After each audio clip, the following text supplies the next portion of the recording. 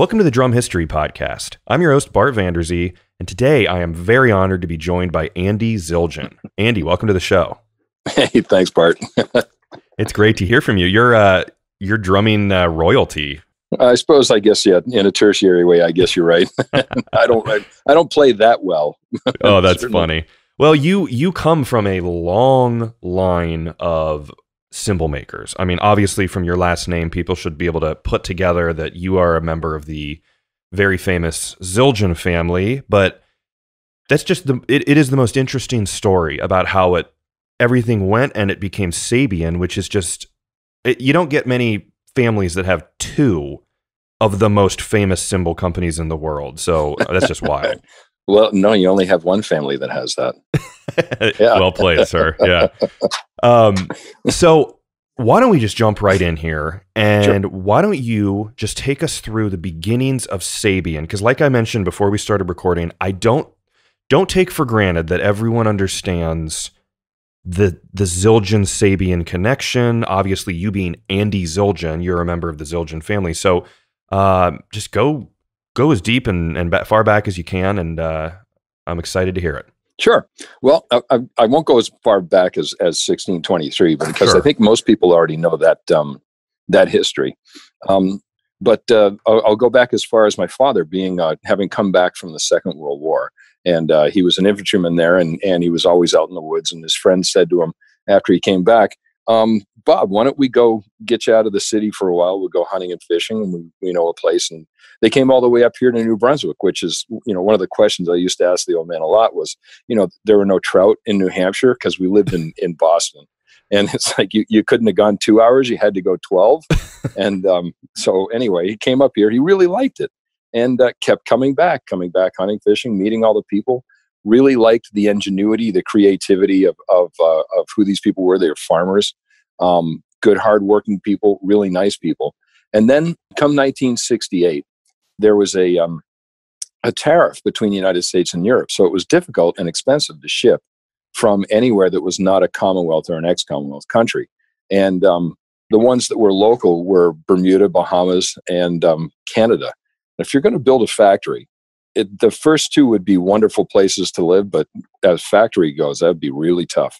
And since he was friends with people up here and liked it, and knew of their ingenuity, their integrity, et cetera, he said, that's what we're going to do. So he and his dad made an agreement that they were going to build a factory up here. And at that point, they were going to be making second line cymbals, and they were going to be finishing some cymbals that were made down in the Boston area with the Zildjian name on it and ship over to Europe. Just before all the materials for the factory arrived, my grandfather said, "What are we doing this for? We don't need to do this. I don't want to do it anymore." And my dad had already put the money out for it and had everything all set up, knew who he was going to hire and all that type of stuff. So the only time in his life he had his father actually sign a contract, he had him sign a contract saying that for what it cost to build the factory, he could buy the factory with everything in it from the company if he ever needed to. Wow. And right, I know, and it's crazy because these guys would have arguments like crazy. There was one secretary who the first day she was there thought, "Oh my God, I'm not going to have a job. They're going to kill each other," because in the ancient Armenian way, or let's just say Mediterranean, Sure. they'd come in the morning and they'd be screaming at each other, "No, you stupid! You cannot do this!" Blah, blah, blah, blah, and then go and then just say, "All right, to hell with it," and just leave the office, walk over to their own, slam the door, and they'd be in there. And then a couple hours later, the grandpa, Avitus, would walk over and say, "Bubby, where are we going for lunch?" So, I mean, it was never really an argument, but it was, right? Yeah. So they didn't hate each other. It's just the way they worked. And, man. right. But so anyway, the old man did have have him sign a contract saying that he could buy it for what it cost to make. And came in handy. That was back in 1968. And as the folks up here started to learn how to make cymbals, they were taught by the folks down in Quincy at that point. And they started making the Zilco cymbals, which were a second line, nice cymbal. It just didn't have quite the same finish to the sound and to the look, et cetera, as you would from what at that point was, just the A's. the A Zildjians, Yeah. because that's all they made back there at that point. Hmm. So the guys in Canada were learning how to make good cymbals. As they were going along, they were learning how to make more and more improvements to what they were doing. So they're getting better and better at it. And then in 1972, there was a new factory for Zildjian Company in Norwell. At the same time, the demand for cymbals was going up to the point where Zildjian Company was making the stuff that was just selling out the door fast. Medium hi-hats. I forgot what they call them, new beats or something like that. Yeah. Medium rides and that type of stuff. They were just making all the easy stuff that was selling fast and get it out. Whereas up here, they were making Chinese, swish pangs. They were making extra thins. They were making extra heavies. They were making all types of different things. And they were learning different techniques for how to make cymbals that were not the easiest things to make. Then, 1976, my dad goes over to Istanbul, argues just like he used to with his father, with the guy who was Mikhail, who was the owner of the, or we thought, the owner of the factory, the Zildjian factory, K Zildjian, over in Istanbul. Argued with him for a while. After like a month of this, he ended up saying, okay, good, we've got an agreement, we'll buy the company. Found out that Mikhail didn't actually own it. It was the guy who they were buying their copper from who owned the factory. So you had to do the whole thing over again. Wow. But at that point, Karape, who was Mikhail's brother, had two sons, and one of them was in the company, and the other one had been in the company, was stuck in the army at that point. And the younger one was Michael. And Michael came over to United States and started working at the factory in Norwell. And he was there for a couple months.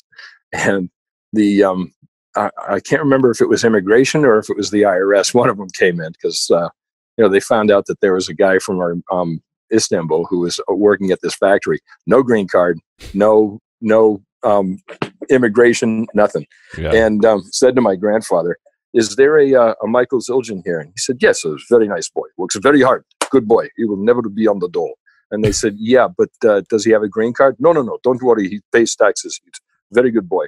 And they said, "Yeah, well, Mr. Zildjian, he's got 24 hours to get out of the country." Oh, boy. And, wow. Right. So he'd been there for only about 3 months. And he's quite a character, too. Made a name for himself with everybody down there and up here. So the folks up here said, "Hey, wait a minute. We can get him up here legally. It's not a problem. We just have to go through the correct channels." And so he packed up, drove up here, and started teaching everybody up here how to make hand-hammered cymbals. So ever since then, we've had that technique to make hand-hammered cymbals, and our competitor has not. Wow. Right. And then his dad came over, Karape, he came over, who was the K. He came over to Canada, and he was working with us for a long time here, teaching us how to hand hammer and do it correctly. And then his older son, Gabriel, came over, and he actually just retired this last January. So, and since 76. So anyway, things were working out well through 76. We were making all the Ks, is what people call the Canadian Ks. Sure. And, very famous. Oh, yeah. And people like Neil Peart were playing the Canadian A's at that point and didn't really even know it. And but they could tell the difference. It's not that they knew why. It's just that they knew that something was different about it. And anyway, when my grandfather passed away in 79, my dad and my uncle were good friends, but at the same time, they had differences of opinion on the hows and whys of doing things at a company. And my grandfather was the referee. And that's Avidus III, correct? Your grandfather is Avidus III, right? That's the way we wrote that history. Yes, it is. So Avidus III, and then your uncle is Armand, and your father is Robert. Just to kind of clarify. Yeah. Okay. Yep. That's Got right. It. And my dad was 2 years younger than my uncle. They were good buddies. They used to hang out. They've got great stories from when they'd travel together when they were kids and all that type of stuff. But as you get older and you get ideas and you want to see things go your way, you needed to have the referee. And when my grandfather wasn't there anymore, things sort of speed wobbled and fell apart. And so it was a better idea for us to not be working together instead of working together and just creating much more anger. So we did. We left. And we started Sabian at that point. And the cool thing was, again, there we are with all the guys who could make all the difficult to make cymbals. They could make all the hand hammered cymbals. And we even knew how to make a second line if we needed to. And then at the same time, we had to learn how to do the easier stuff. Well, that's easy. So we had an advantage, a really good advantage there. We opened the company in 1981 in December. We weren't allowed to sell in the United States in 1982. We had to wait until 83. But that was a boon because we could make all of our mistakes overseas, that was my dad's regular territory, was overseas and international sales. Yeah. So he had a lot of friends, and they gave him some leeway and stuff. And, like, for example, we ended up getting some copper for the melting room, which wasn't really that good. And the cymbals came out what we call mealy. In other words, they were a little bit soft. So they didn't sound good. And when we found out about this, some of the stuff had already been shipped down to New York. We took the truck down to New York, picked up all of those cymbals, brought them back, and brought new ones down to New York to cover that, because there's no way we were going to let anything that was not the best we could make go out into the market. And that type of attitude stays around today. It's just part of our DNA. Yeah. One thing I just want to say real quick is that I have heard, from, I don't think there's any, obviously there's some stuff between the companies, but I've talked to people from Zildjian. One thing that I know up and down is that people really respected and loved your dad. I mean, Robert Zildjian is just known as a great guy, but you've said it a few times. He's known as an incredibly smart international businessman. I think that's just something that has been made very clear in some research I've done. So, and clearly he used that. I didn't really know. I knew the whole 1981 couldn't sell until 83 thing, but I didn't really know about the go over internationally, kind of test the waters and work out the kinks until 83. That's just him using his international smarts right there. So that's really cool to learn. Oh yeah, he was smart, but his one of his phrases was, intelligence without perseverance is nothing. And so he was definitely it's just a dream, really. Yeah. And he was definitely someone who was saying, if I'm going to set my mind to it, I'm going to do it. Yeah. And kept going and kept going. That made a big difference. That, and of course, I mean, he was friends with a lot of people. So if you do make a mistake, say like on billing or something like that, they won't just get pissed off. They'll call you up and say, "Hey, Bob, look at this. No problem. I'll fix it. Sorry about that. Yep, made a mistake." That's the kind of thing that we stumbled on the first year, but we fixed it all up. Yeah. Sure. And before we move on, can you explain, just so everyone knows, I think it's pretty obvious what it is, but like kind of define a second line cymbal a little bit. What is a second line cymbal? Okay. Well, let's see. For example, nowadays, a second line cymbal would be what we call XSR. And that's, it's not made to the highest standards that our regular top line cymbals would be, like AAHH, AAX, HHX, and Artisan. Those are all top line. They're professional. But XSR would be just a little bit less craftsmanship that goes into it, maybe something that is not done to the cymbal that can keep the price down to a lower level. So it sounds good. It doesn't sound as good, and it costs less. Understood. That's perfect. Okay, to kind of get everyone on the same page. Now, okay, so then the 83, the company's you're up and running, everything's going great. I mean, I feel like looking at old catalogs and stuff, it seems like you guys just really hit the ground running.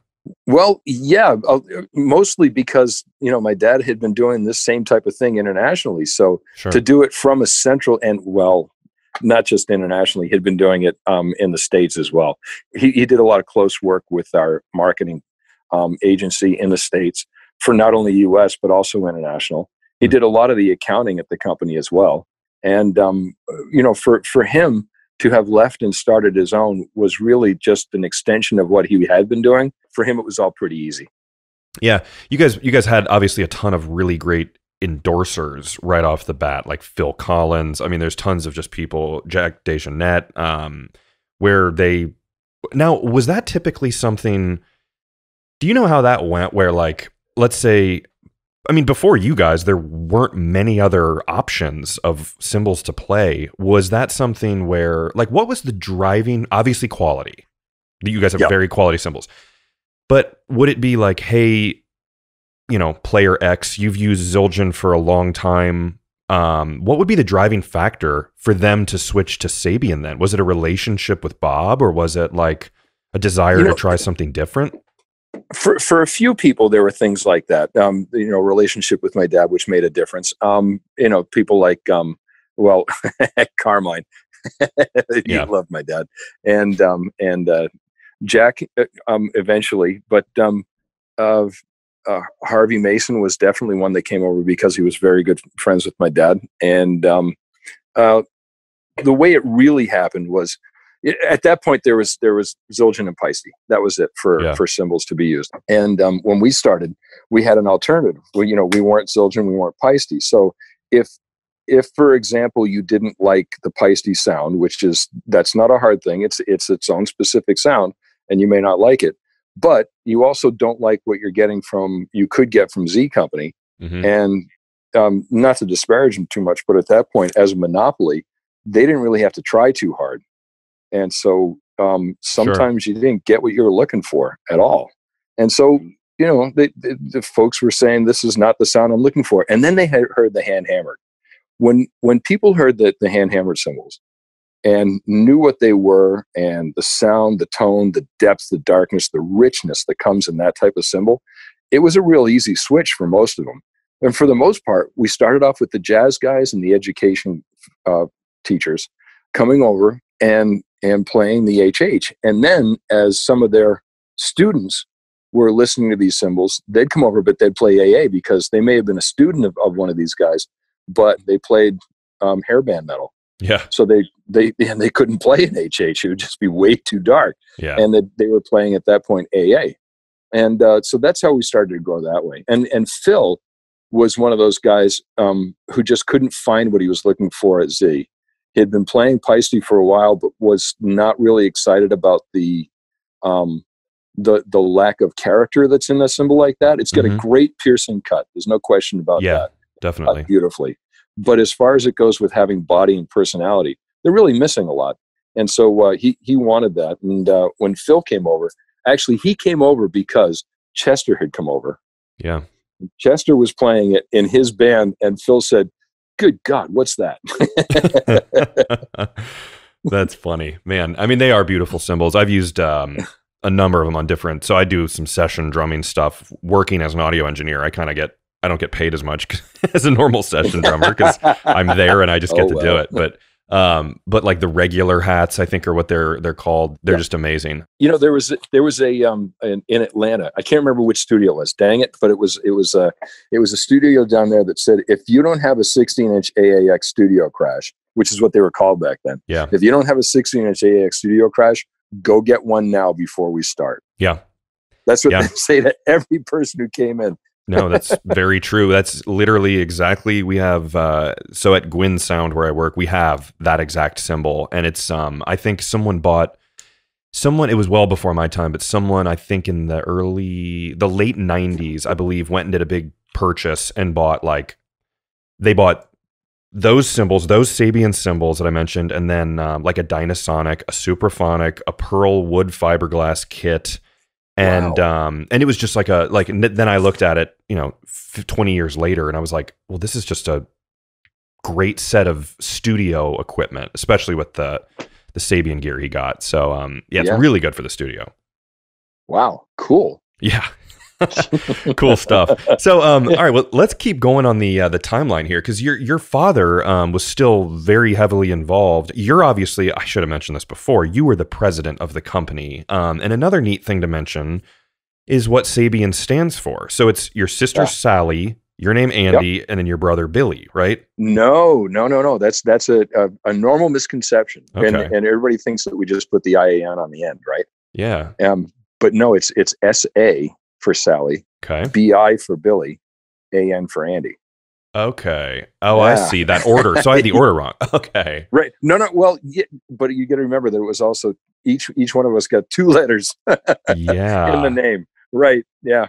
Interesting. It was one of those things. My mom came up with it. Every once in a while, she'd come up with something and you go, "Whoa, how did you do that?" Can't underestimate moms, right? Well, it's just as you were driving along, or with the old man driving, they used to come. They'd drive up to the factory, which is about 6 hours from where they lived at that point. And I lived very near where they did, so I got a long drive too.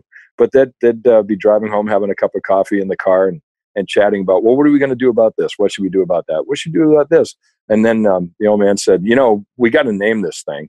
And it was like, 3 minutes later, Mom said, oh, I know, Sabian, Sally, Billy, Andy. And he just said, congratulations, Willie, you've done it again. Click. Man, that's wild. It changed changed drumming history with that. That's awesome. Well, the other choices were Cymbals by Bob, which Cymbals by Bob. Right. And Canadian Cymbal Company. No again. No. Wow. How things could have been with Cymbals by Bob. That doesn't really have the right ring to it. Yeah, not a lot of ring, no. No. That's awesome.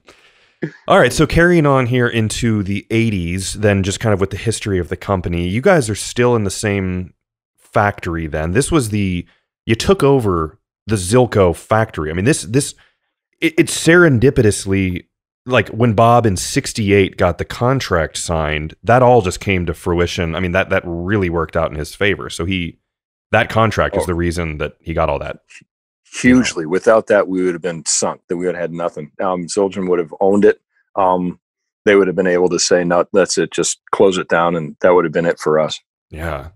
Yep. Jeez. But yeah, okay. it was that I don't know how he decided it was a good thing to do, but thank God he did have Grandpa sign that. So we had the factory up here, but at that point, when we first started, we didn't have a melting room because we were getting all the castings up from Norwell, and then carrying on the ovens, etc. from that point and moving on.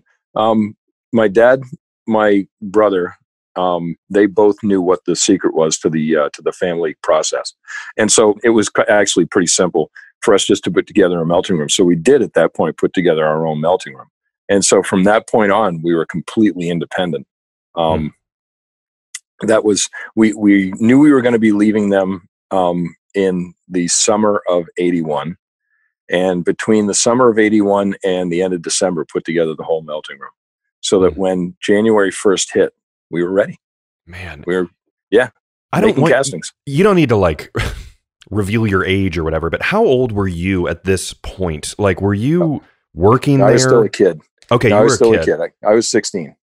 Do you know? I mean, I would just love to get obviously there was tension between Armand and Bob, where it led to this of we both have the secret, but God, I would just love to know his thought process leading up to that day of going into work and saying, I'm done. I'm not doing this. That must have been, you said if they were already kind of button heads a lot, that must have been an explosive day when he brought that up.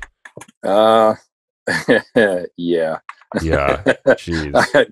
I was not privy to the actual conversation, but I do know that at that point, as was typical, the old man came back, saying, God, stupid, right?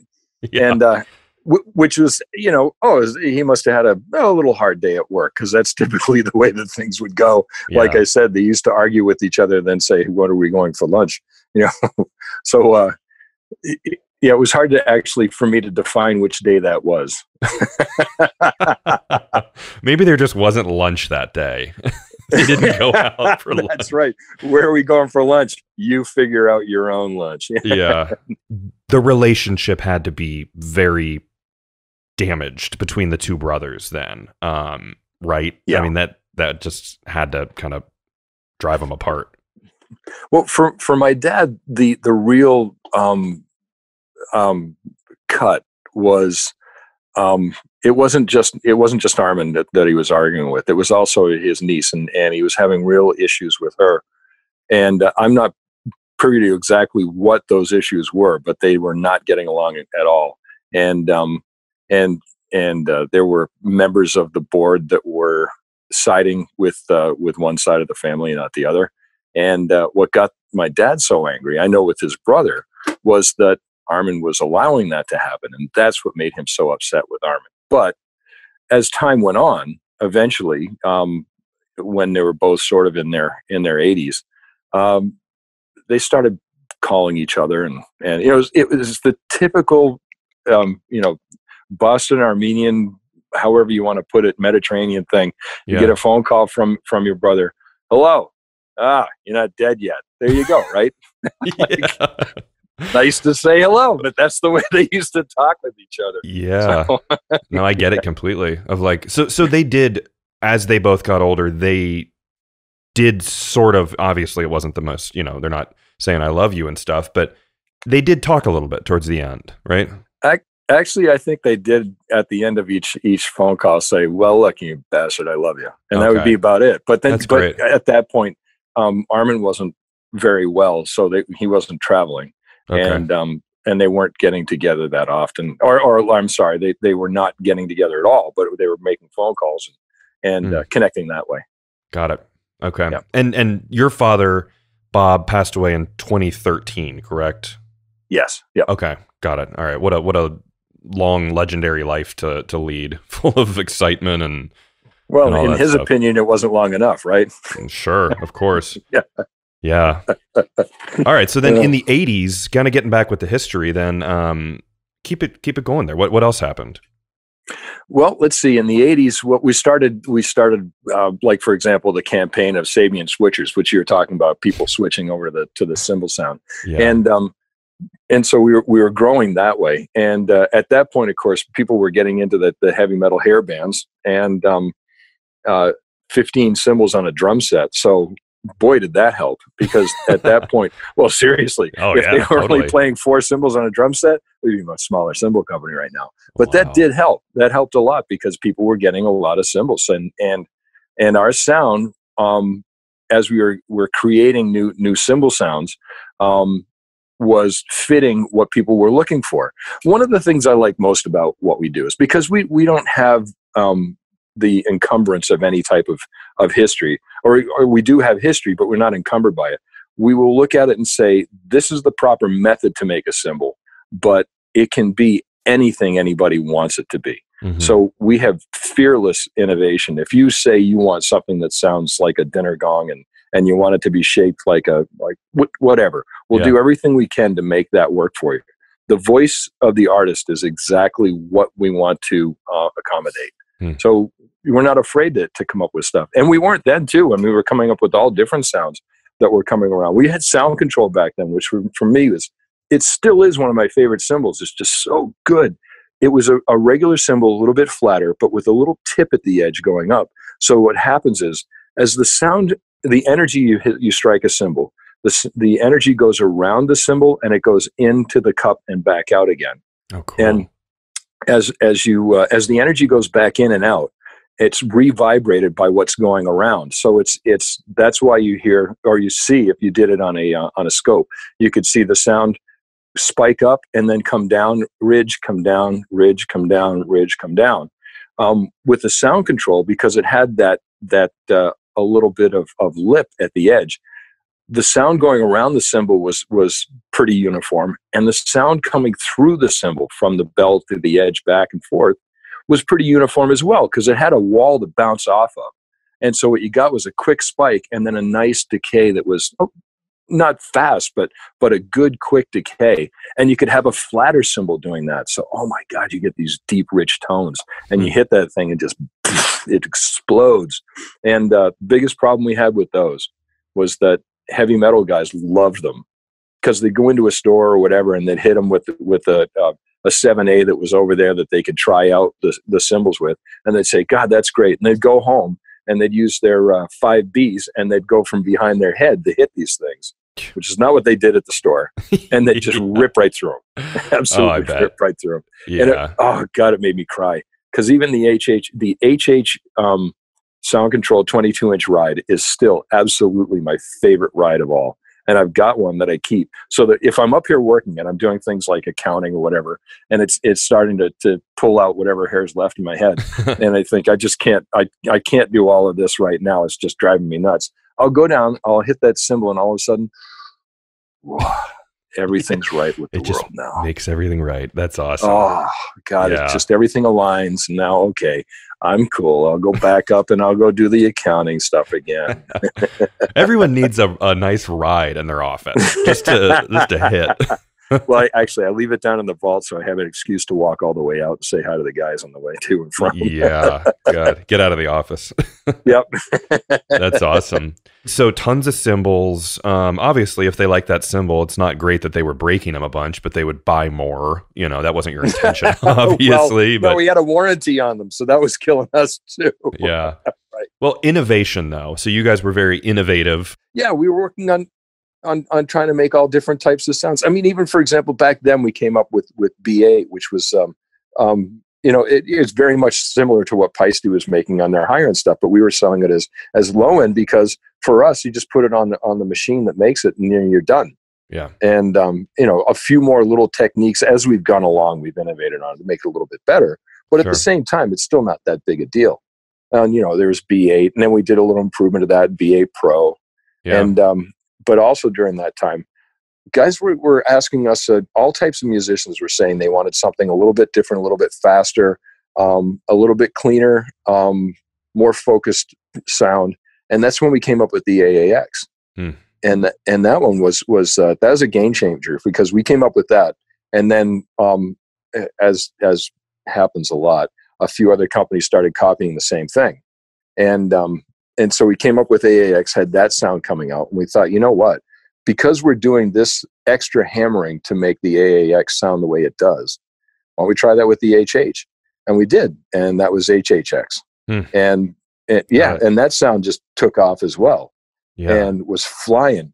And then we get up to about 1995, maybe, and that's when like Dave Weckl decided that he was going to come over because he was hearing stuff that he had owned before, but he couldn't find anymore. And then because he had been getting Canadian cymbals and he didn't know it. Yeah. Didn't know it. And the same thing happened with Neil Peart like 10 years after that. We're like, why can I not find a replacement for the ride that I love? And a mutual friend said, well, how old is that ride? And he said, well, I got it back in 1976. And he said, well, I think I know why. And he pulled out his Sabian, I guess probably like a medium ride at that point. And when Neil hit it, he said, that's exactly it. Where is this? How do I get that? And he introduced us. So that's how things came together there. Wow. Gosh. Very Canadian too. It being Neil Peart and just a great Canadian drummer. It's all in the Canadian family there. Yeah, and he didn't know. He just had no idea. So funny. And why would he? Yeah, absolutely. Yep. No, and I don't think people would realize that just playing an old cymbal they may have and realizing that it's actually the same DNA as one of the newer Sabians, which is just fascinating to me. Yeah, so AAX and HHX, I mean, they're synonymous. You guys obviously, it's that very bright, that 90s. I mean, they're still great today, obviously, but very bright. I mean, it kind of shaped the sound of that era of drumming with having brighter cymbals, both the way they look and sound. Sure. Just makes it just, you see a 90s kind of drum set and in a good way, obviously, very bright and clean. Chad Smith, big endorser of yours. I always think of, I mean, I always say this on the show, but the endorser is how people know about your company. And when people think of Chad Smith, they think of Sabian. So it clearly worked. I think of funny when I think of Chad Smith. I think of funky, awesome drumming and funny guy. Yes, for sure. Yeah. Staying innovative. And I mean, God, talk about a long time endorser right there. Many of them are long time endorsers. Well, what was cool about him is that when we picked him, we didn't pick him up. What happened was he was part of a thing called the Pepsi band. I forgot the exact name of it. But Pepsi had a bunch of bands that they were supporting. And our guy who was doing artist relations at that point up in Canada, he said, yeah, we'll be a part of that. And Chad was in a band called Toby Red. And Toby Red got picked up by the Pepsi thing. And he came by and he saw us at the summer trade show, which at that point was in Chicago. And he had a bunch of those floppy albums. You remember those old floppy ones that you get like in a magazine? Yeah, I know what you're talking about. and it was all red. And he came out and he said, "Hey, I want to give these to you guys." And we were like, "Hey, this guy's kind of happening. What's up?" And kind of funny, having a good time, and energetic, etc. And he said, "Yeah, it's my band, Toby Red. That's why the album's red." And like, all right, dude, that's corny. And then we found it out afterwards that Chad's not corny. No, he's a monster. Yeah, that's awesome. Cool. So how was the relationship? So now as we're into the 90s and stuff, obviously, Zildjian was still going on, Sabian was going on. How was the relationship then? I mean, because you guys, I don't know if they underestimated you, but you were proving yourselves to be, a very serious competitor. So as you get through the 90s, was it pretty much, you stay over there, we'll stay over here, and we'll just keep doing our thing? Well, personally, interpersonal between my dad and my uncle, like I was saying, they're starting to talk to each other again. Okay. But my dad and his niece, no, no talking. And as far as the companies were concerned, we were really just looking at them as competition. And I was in that position that when this whole thing happened back in 81, I was 16 years younger than my cousins. Okay. And so I really didn't know them, and I didn't have any animosity. I still don't have any animosity. I sort of know them, but really I know them just as competition. So that just sort of ended up being as it was. But as far as the companies were concerned, yeah, we were definitely competing, and we were competing hard because we knew that we could make better and more innovative. The biggest problem we had was 400 years of history that it's hard to overcome. Mm-hmm. And, we're still in that position, but, sure. But we were doing everything that we could to overcome that obstacle. And really what that comes down to was again, innovation, listening to artists, trying to be a better partner for stores, musicians, distributors internationally, all types of things like that. And that was paying off. We were growing to the point where I had the guy who was in charge of the second place company at that point looked at me and said, "I know that you guys split the company to take me out." And I said, "Not really. If you actually met the people that were involved, I don't think you'd say that." He'd say, "Yes, I think you're in collusion." I said, "Oof. If collusion looks like this, I don't want any part of it." Yeah, boy, that's like some conspiracy theory stuff right there. That's oh well. Whatever. Yeah, there's lots of, and I always, and hopefully people know this about the show, is I try and be as unbiased as possible because I try and include everyone and all that stuff. But there's tons of great companies. I mean, with competition leads to innovation, which leads to. And that's one of the things I like to talk about when people say like, well, what did you guys bring? What did we bring? When we started the company in 1981, there were probably 300 different types of cymbals, which would include not only their sounds, their sizes, their weights, but also the finishes that you could get. And so really the choices were pretty small. And now there's probably upwards of about 3,800 different types of cymbals, sounds, finishes, et cetera, that you can get. Wow. So it makes it difficult because even I at times have a hard time figuring out what sound is exactly the one I'm looking for, but I can definitely find cymbals that are right for what I'm looking for. So that's a benefit, right? Yeah. We had innovation, and competition just brought so many more voices to the artist to be able to play the sounds that they're looking for. Yeah, absolutely. Now, moving on through the 90s, I know people really like to hear about the different lines that happen as well. So we have the AAX, the HHX. What else do we get going on through there? And then obviously jump in with any, cool historical stuff, but maybe take us through some lines that bring us up to when you became president, that and when your father in 2013 passed away, and you can, bring us up more to modern times there. Oof. Okay, let's see. I try to remember the names of some of these lines because I can tell you the histories of them, but remembering what they were called is a different story, right? Yeah, absolutely. I got terrible memory anyway. 70s were tough. It was, there was one cymbal. gosh, I can't remember the name. Classic, I think it was what it was called. And Carapace was teaching us how to make this thing. And we were saying, with Carapace, this one is it's a hand-hammered cymbal, but it's got a larger bell. It's higher pitched. It sounds really not what we're looking for. And he said, these are the best ones. I said, what do you mean? These are the best. These are the ones that we used to keep in Europe when we would send all the bad ones over to you guys in America. They're like, wait a minute. Yeah. The ones that you don't like are the ones that we all emulate as the old K. He's like, oh yeah, those were terrible. Wow. All right. I know. That's funny. Well, at that point, they were all handmade in Istanbul, and when they'd put in the cup, for example, they'd heat up the cymbal, and they'd have about 3 or 4, maybe even 5 cymbals in a stack, and they'd put the form on the top cymbal, and you take a hammer and whack that form as hard as you could, and so the impression on the first 2 cymbals would be a very good, strong bell, and after that, it would start getting flatter and flatter and flatter as you went down. They sent us the flatter ones, which we all love nowadays. Yeah, I love them. They kept the ones with the high bells. It's interesting. I did an episode, The History of Istanbul Agop Cymbals, and just that line of like that company coming off of the Zildjian, like literally being workers at Zildjian, and they branched off basically at the time of this of the factory being closed in Istanbul.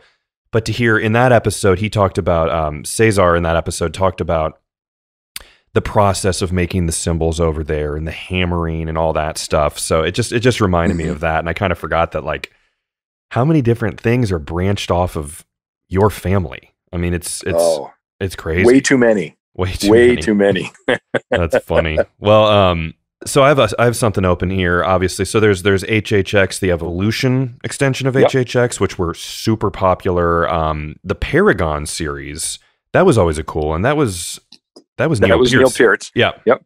That was him saying, look, I can't find the sound I'm looking for. And then once he did find it, saying, you know what, actually, I'd like to refine it a little bit. And he came up and, he'd chat with Mark Love, who's taken over from Nort Hargrove, who was our original cymbal guru, to now it's Mark Love. And Mark Love's just one of those guys. You tell him what you're looking for a sound, and he's already creating it in his mind. It's not only is it scary, it's really exciting to watch.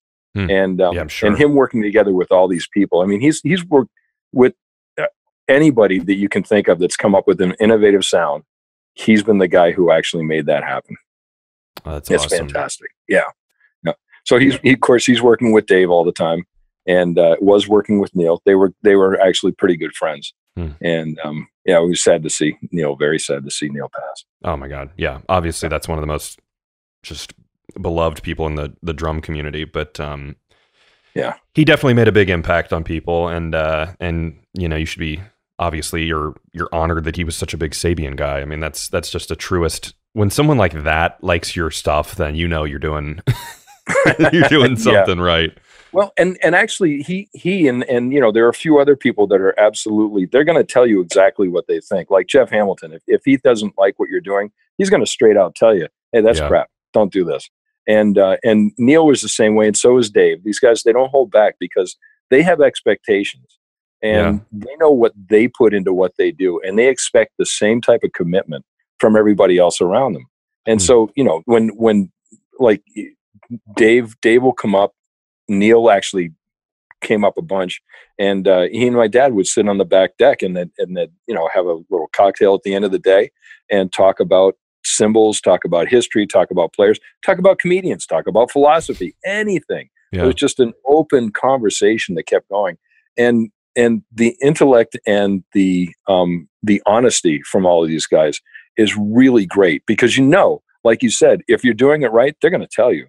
And if you're doing it wrong, they're going to tell you. And if they say, I'm going to bet my voice, my career on this instrument that you're making, I don't think you could get a better endorsement than that. Yeah. Because it's them. They're not going to like fake it and be like, yeah, it sounds good. And then you get 100,000 people on the internet saying, wow, what the hell are you doing with that cymbal? That sounds terrible. So their honor is on the line with everything they do. So that's extremely true. Now let's jump forward a little bit to when you took over, and then I would love to hear about the more recent involvement with crescent cymbals, because I don't know, Okay. I really don't know anything about that. So how was it? How was the transition for you to become the president of the company? Well, actually, let me start back a little bit farther than that. When we first started the company, I was wanted to be a professional hockey player, Oh, and cool. yeah, a cracked clavicle, two bad knees, a busted jaw, and yeah. And later, I decided that no, I couldn't really do that. So I needed some discipline. I joined the army, and that was good because I learned how to. Caesar always said you can't lead unless you know how to follow. Yeah. And so I agree. And so that really did a lot for my ability to understand leadership and and camaraderie. And so when I got the chance, I came up and was working at the factory and learned almost all the steps that were going on at that point. And then became a road rep down in Virginia, West Virginia, Mississippi, Louisiana, Arkansas, traveling around, meeting all the stores, selling cymbals and finding out what that was all about. And then moved up to where I was doing distribution management, artist relations, sales support, training, and that type of thing, and grew that from East Coast to all of the United States and then all of South and Central America as well. And that brings us up to about 2005 when the old man he had knee problems, he was having heart problems, and the guy who was in charge of the company at that point was a nice guy and worked hard, but would never let anything go. He always wanted to be in control of it. Yeah. And so he got himself underwater that way. And so I had to come in and after talking with Dad about it, said, we got to let Danny go, and asked Danny to go ahead and retire. And he did. And I walked into the old man's office and I said, well, all right, Dan's gone. And he said, well, that's good. I'm not doing it. Who is? And I thought, oh God, I should have thought of that. Yeah. What have I done? Yeah, exactly. So it was one of those, oh shoot. Okay. So we put together a contract and agreement on how to do it. And I started taking over from there. And 2006, everything was good. We were working together very well. 2007, we were working together well. And 2008 came, everything was great until around September. And in September, when everything fell apart, the economic downfall happened in the States, he looked at me and he said, well, I'm not participating in that. I'm glad you have to deal with this. Goodbye. I'm like, oh my Thanks, God. Dad. I know. I mean, but at the same time, he was still there. He was always my backstop. If I had issues I just couldn't figure out, he'd say like, Dad, what are you doing? And he'd tell me. And actually, one of the things about Dad was that he was never shy to give his opinion. So even if I didn't ask him, he'd tell me, he'd say, "Yeah, you idiot, why are you doing this?" And and so he's experienced. It was always easy. To get his opinion. And that worked out really well until, when he passed away in 2013. And at that point, it was a weird feeling because there was no more backstop. Sure. That was gone. Mom was still alive, but she didn't have the same understanding of the actual management of a company as Dad did. I could definitely ask her questions about a larger topic and should have a good opinion. But as far as it went with detail stuff, that wasn't her strength. So put together a good management team and things were going well. But it was still, there's something lacking. I couldn't quite figure it out. So we had to rearrange the way that we were doing our management. And the way it is and I kind of lucked in with this one. I've got a chief operating officer, Mike Connell, who does really the day-to-day work. And I'm more in charge of thinking about where we need to go, how we get the company there, how we make sure that the cymbals are going to be, what's the next step for cymbals? How are they going to sound? How we pull together everything we need to make sure we've got all the right components to make better cymbals. And then, of course, keeping up relationships with other people outside of Sabian, people in the rest of the industry, because none of this is in a vacuum. I mean, for example, when my grandfather came up with the idea for a hi-hat, all he came up with was the idea for the cymbals. William Ludwig the First came up with the idea for the sock hat, and then it was the low boy and the high boy. But they had to work together as a team. and it works. So there's always that type of thought and innovation going on, and trying to expand our horizons with partners. Absolutely. You make a cymbal, and the cymbal, even just down to the stand. You guys don't make cymbal stands. I mean, it has to work with, and you don't just have a crash. You have it as one tiny piece of a drum set. So you need to work well with other people. That brings it up to the stuff with the Crescent Cymbal Company. I'm very intrigued by that. What's going on with that? Well, Crescent. Mike Vosbian and I had been friends for a while. I knew him, and we chatted and such. And I knew that he was working with who was it, Bosphorus at that point.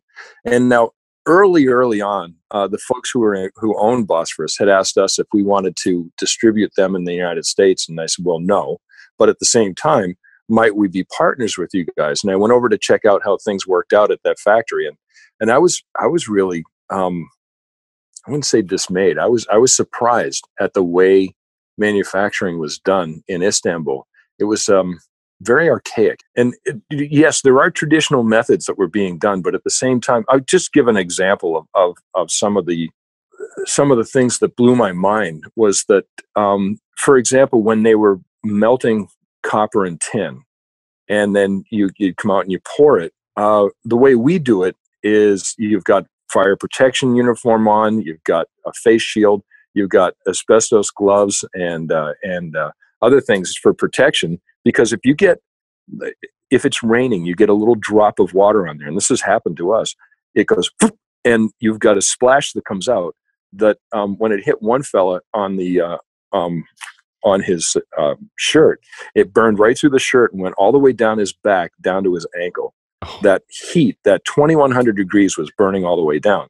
That's a pretty serious thing. You got to take that seriously. Jeez. And these guys, they're doing it in sandals with tracksuits. Like, oh my God, if this is the way that they're handling this, what else are they doing? And, their lathing was always just a little bit off, and their hammering was good enough kind of stuff. So I just thought, no, I don't want to be a part of that.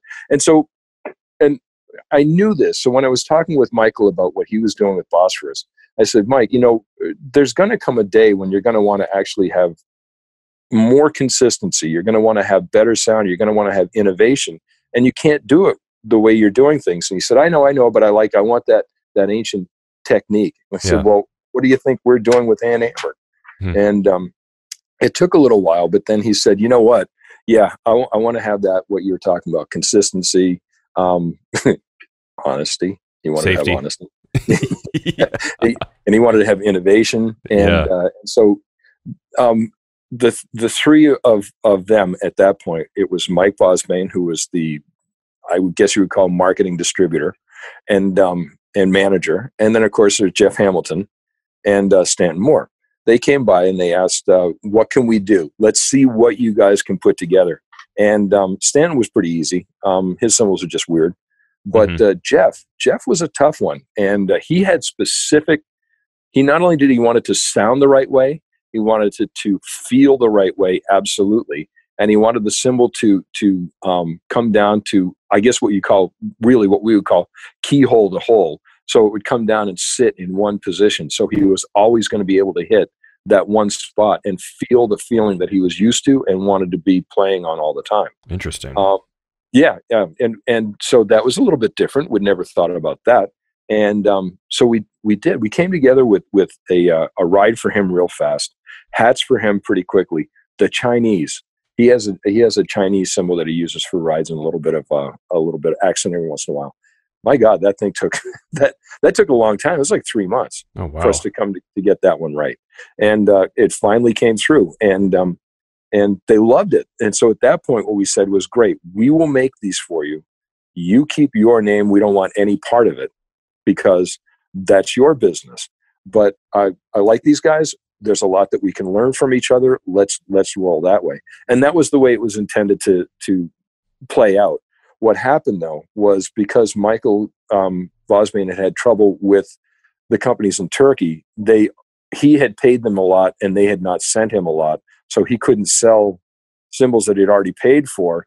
He ran out of money. And he got to the point where he said, look, they put me in a position where I just can't continue going forward. I said, Mike, I didn't want to do this, but why don't we become partners on this? And he said, okay, that works for me. And it worked for the other two fellows as well. And so that's what we did. We ended up becoming partners. But then after a while, Michael just said, look, you go ahead. I'll take care of this side of the business, take care of the guys, take care of making sure that our innovation is keeping up with what we need it to be, but you guys run with it and go. And that's where we are now. We're still partners with them, but in essence, it's a part of the Sabian line. Yeah. It wasn't the intended outcome, but he just got put in a position that was untenable. And it wasn't fair, but for him, the way that he was left by the Turks, but there it was. What could you do? Yeah. Well, it feels like something like, again, with the international business stuff, like something like your dad, something like Bob would have done and seized the opportunity. And I'm sure it's going to be awesome. It's been around for, a few years now. So I'm sure it's people love it. Well, I can tell you another story about Dad. He loved Europe. He loved traveling over there, and he found out about Italy and thought, whoa, I really like Italy. And so he found a company called, I think it was called Tosco. And it's the company across the street from what is now, or was then, UFIP. Yeah. And he decided, you know what? I want to be able to go to Italy. I like the cymbals that they make. They're interesting. They're different. They were rotocast as compared to rolled like we do them. And he bought that company. And so for years we had that company. And what used to crack me up about it was the guy who managed it had 3 sets of books. There was one set, and this is a very Italian way of doing things. There was one set of books that was for the government, so you could tell them how much money you didn't make, and you have to pay taxes. And then there was what he used to call the real books, which were the ones that he shared with Dad. And then there were the actual books, the ones that he kept so that he could know how much he was skimming off the top. Wow. Jeez. I know. And when we found out, I was like, geez, Dad, what are you going to do? And he goes, come on. Things are going great. We're doing well. That's just the way it happens in Italy. I'm like, oh my God. Wow. Yeah, I've seen a catalog of Tosco. I had no idea really Sabian was involved with that, but that's, or I guess your father, because they were treated as just completely separate companies, right? He just had it as like an investment. Yes. Yeah. Yep. They were. And actually that was way back during the Zildjian days when they were really something. Okay. Yeah. Wonderful, wonderful place. Interesting cymbals, but the way they're made, they're rotocast. Yeah. They have a grain in them, but it's not a singular grain. It's a grain all the way around, which means anywhere that you hit the cymbal, you're going to get a really quick sound. Eventually, and not too long, you're going to get a crack. And so it's unfortunate, but those would go. Yeah. Yep. Awesome. Well, Andy, this has been honestly just a complete pleasure talking to you, because there's so many little things that I didn't know, and it's just good to get like I've had a Zildjian episode, so I really am very happy to get both sides. And who'd you get on them? Who'd you get from them? We had Paul Francis on, who was very, very nice. Love Paul, very great. I think both you guys, everyone's been very respectable and towards each other, which I think is great. Yeah. Well, Andy, I cannot thank you enough for being on the show and just being so, quick to say yes. And thank you to Kelly Ray Tubbs, who's a great friend. She's actually helping me with some publicist stuff and some writing up some stuff for me to, submit to papers and things like that. And is just an amazing educator, just a great person, great drummer. And she's how we connected. I think you guys did some stuff at PASIC together, which is awesome. Yes. Yep. Yeah. So, and actually, and she and Dom actually have been in connection much more tightly than we have. Oh yeah. Well, that's awesome. Yep. And you don't have to thank me for doing this, because I tell you, first of all, I love cymbals, so I'll talk about them all day, no problem. And and it's always fun to talk about the history of the company and how things come along. Awesome, Andy. Well, thank you so much for being on the show, and have a great rest of the day. You bet, Bart. Thanks, and I appreciate it. Thanks for taking the time. If you like this podcast, find me on social media at Drum History, and please share, rate, and leave a review. And let me know topics that you would like to learn about in the future. Until next time, keep on learning. This is a Gwyn Sound podcast.